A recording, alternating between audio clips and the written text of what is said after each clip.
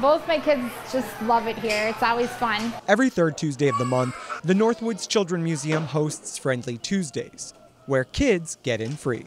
We're very happy to have so many children and families in here again. The event is sponsored by Friendly Village, one of the many community supports that helps keep the museum bustling. We believe in our mission so much, to facilitate hands-on play and learning for kids and families in the Northwoods. A big step toward normal for Eagle River residents and visitors alike.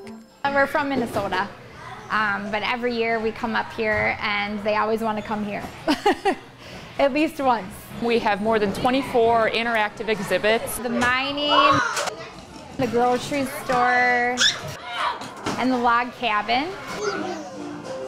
And then the fishing. My son likes the snowmobile. The museum is now fully open to the community for the first time since March 2020.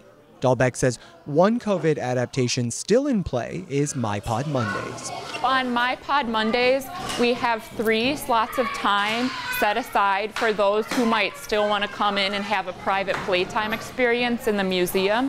Offered at the same $8.50 per person admission cost, with no minimum or maximum number of people per pod, keeping the fun accessible to everyone. The only problem here, when it's time to go. Are you ready, Harper?